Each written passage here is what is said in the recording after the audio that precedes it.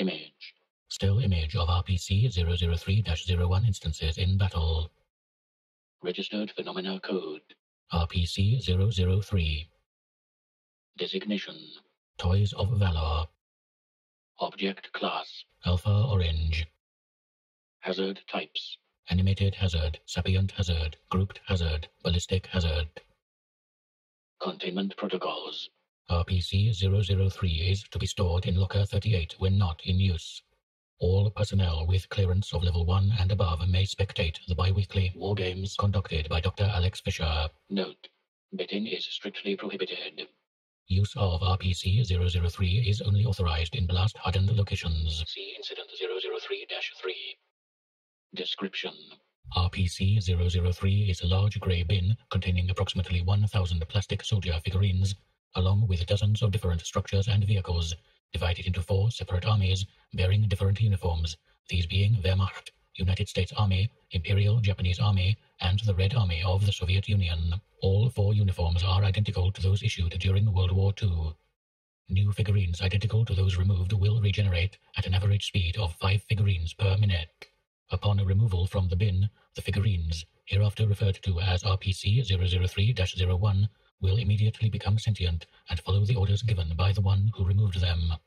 If no orders are given by the subject, then RPC-003-01 will act on their own initiative, establishing a chain of command. RPC-003-01's first action after forming a chain of command is to establish an HQ. While able to make use of the structures provided by RPC-003, they are perfectly capable of constructing their own structures. An HQ typically includes an officer's building, a barracks, a field hospital, a vehicle depot, an airpad runway, and a central flagpole. After the completion of the HQ, RPC-003-01 will begin construction of vehicles suitable for use in exploration. Upon completion, RPC-003-01 will begin deploying exploration teams to various strategically sound locations and establishing outposts. This behavior will remain largely unchanged until they encounter another country. Upon encountering what are considered foreign powers, RPC-003-01 instances have shown the ability to communicate and perform complicated political activities such as defining borders, negotiating, espionage, and organizing joint exercises. If communications break down, instances of RPC-003-01 will begin preparing for war. If not prevented, a declaration of war will inevitably occur. Like with their ability to perform politics, RPC-003-01 have shown to be capable of highly complex tactics. During combat, it is revealed that instances of RPC-003-01 fire live ammunition instead of plastic. Even ammo fired by infantry can prove fatal to humans.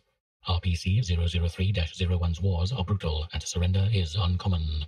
The only time such an event would occur is when their HQ flag is captured, at which point instances of RPC-003-01 will unanimously surrender. Upon a declaration of war, RPC-003-01 instances will immediately launch an R&D program in an attempt to increase their fighting force. This has resulted in the creation of both historically accurate and inaccurate creations. Weaponry created by RPC-003-01 instances become increasingly advanced the longer they remain active. Modern firearms, aircraft carriers, power armor, Ospreys, Apaches, and in one instance, even laser-based weaponry have been seen.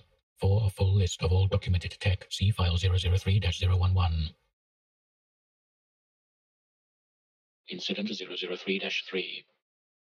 During a bi-weekly wargame viewing, after the US flag was destroyed, instead of surrendering, RPC-003-01 instances retreated to a series of nearby bunkers that had been constructed. Following this retreat, dozens of hidden silos opened, launching nuclear missiles which proceeded to level the room, destroying all RPC-003-01 instances. Dr. Fisher. Wholly redacted.